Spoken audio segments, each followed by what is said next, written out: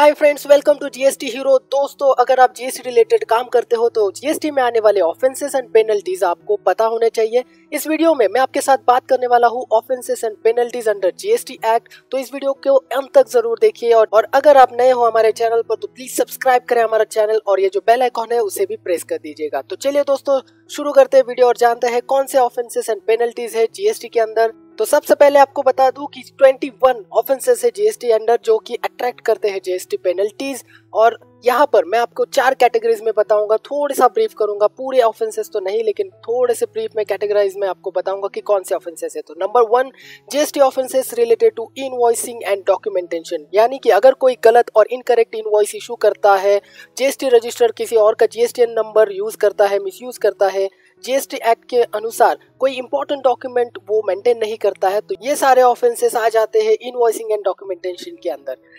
Next, GST offences related to fraudulent intent, यानी अगर कोई जीएसटी रिफंड लेता है फॉल्स डॉक्यूमेंटेशन दिखाकर या फिर रजिस्ट्रेशन ही नहीं करता है जीएसटी का और गवर्नमेंट को रॉन्ग इन्फॉर्मेशन देता है, तो ये सारे फ्रॉडुलेंट इंटेंट में आ जाते हैं offences. Third, GST offences related to tax evasion, अगर कोई अपना टर्नओवर छुपा रहा है गवर्नमेंट को या तो फिर आईटीसी क्लेम किया है जो कि वो एलिजिबल नहीं है आईटीसी क्लेम करने के लिए, तो भी ये ऑफेंसेस आ जाते हैं टैक्स इवेजन में। या तो फिर गवर्नमेंट को किसी ने टैक्स नहीं पे किया तो वो भी ऑफेंस हो जाता है, तो वो कैटेगरी में आ जाता है टैक्स इवेजन के।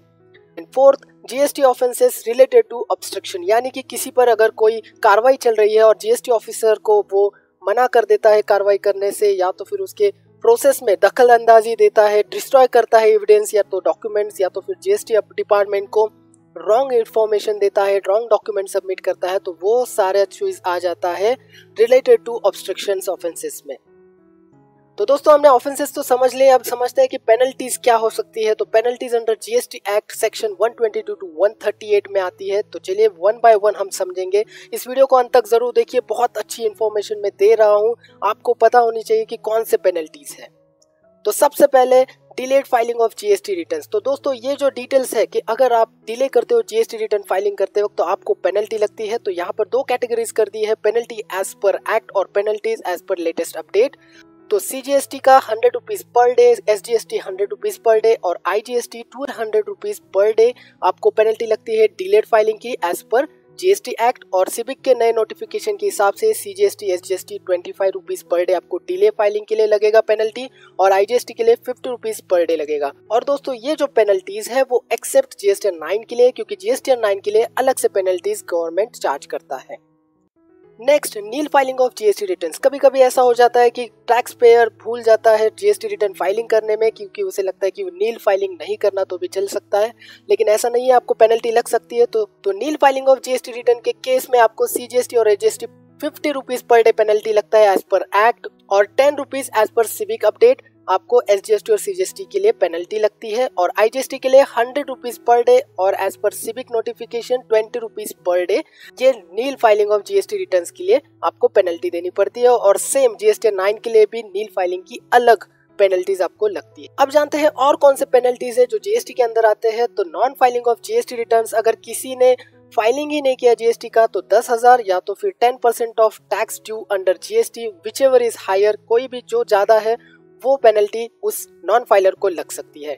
कमिटिंग फ्रॉड, अगर किसी ने फ्रॉड कर दिया तो उसको 10,000 या तो फिर 100% ऑफ टैक्स ड्यू का पेनल्टी जीएसटी के अंदर लगता है। Next, adding and abetting fraud, यानी अगर किसी ने सहायता की जीएसटी फ्रॉड के लिए तो उसको 25,000 का जुर्माना और पेनल्टी लग सकती है, अगर वो जीएसटी रजिस्टर्ड पर्सन हो या तो फिर ना हो फिर भी। Next, charging wrong GST rates higher rate than usual, यानी कि अगर किसी ने ज्यादा बढ़ा चढ़ाकर जीएसटी रेट से गुड्स और सर्विसेज बेची है तो उसको 10,000 या तो फिर 100% of tax amount due penalty लगती है। और ये एप्लीकेबल कब होता है? जब if access tax is not submitted to the government. और जानते हैं कौन से पेनल्टीज है जीएसटी के अंदर। तो नॉन इशूइंग एन इनवॉइस, अगर किसी ने गुड्स बेचे लेकिन उस पे जीएसटी के टैक्स इनवॉइस नहीं बनाया तो उसको 10,000 या तो फिर 100% ऑफ टैक्स अमाउंट ड्यू उस पर पेनल्टी लगती है। और GST registration is not taken, यानी कि अगर किसी ने जीएसटी रजिस्ट्रेशन लिया ही नहीं है उसको एप्लीकेबल रहकर भी तो उसको 10,000 रुपीज या तो फिर 100% ऑफ टैक्स अमाउंट जो भी हायर है वो पेनल्टी उसको लगती है। नेक्स्ट, इशूइंग इनकरेक्ट इनवॉइस, यानी कि अगर किसी ने इनकरेक्ट इनवॉइस बनाया है तो उसको भी 25,000 का फाइन लग सकता है। तो जब भी आप इनवॉइस बनाओगे तो ध्यान रखना कि वो करेक्ट हो। अब जानते हैं penalties for high value frauds, यानी जीएसटी में जो हाई वैल्यू फ्रॉड्स होते हैं उस पर क्या गवर्नमेंट पेनल्टी लगाती है। तो fraud amount 100 lakhs to 1200 lakhs, monetary penalty लगती है 10% टैक्स अमाउंट, या तो फिर 1 साल तक की जेल हो सकती है।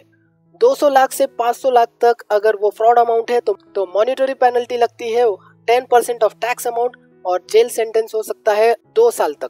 और 500 लाख से ज्यादा अगर फ्रॉड अमाउंट है जीएसटी में तो मॉनिटरी पेनल्टी लगती है 10% टैक्स अमाउंट और जेल हो सकती है 5 साल तक। तो दोस्तों ये थे ऑफेंसेस एंड पेनल्टीज जीएसटी के अंदर। आपको इसके बारे में पता होना बहुत जरूरी है। तो जब भी आप जीएसटी रिलेटेड काम कर रहे हो तो इस ऑफेंसेस एंड पेनल्टीज को याद रखिए। और आपको हमारा ये वीडियो कैसे लगा जरूर बताइए। अगर आपको किसी टॉपिक पर वीडियो चाहिए तो जरूर हमारे साथ शेयर करें। और जैसे मैं आपको हमेशा कहता हूँ, सब्सक्राइब करें और बेल आइकॉन को क्लिक करें और लाइक करें हमारे videos. Thank you so much.